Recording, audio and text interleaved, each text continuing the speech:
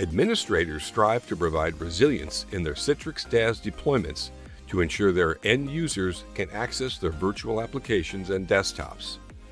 With the Citrix Profile Management Replicate User Store feature, administrators can provide profile redundancy for user logins.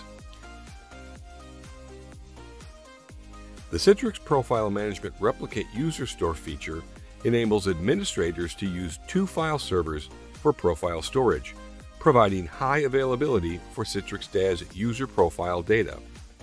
With a Replicate User Store feature, Citrix Profile Management uses multiple paths to store user profile data, ensuring that data is always available even if the storage location is unavailable.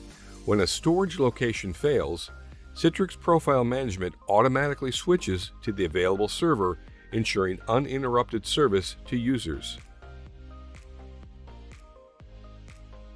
Once the failed server is back online, Profile Management automatically synchronizes user profile data using multiple paths to ensure they are identical.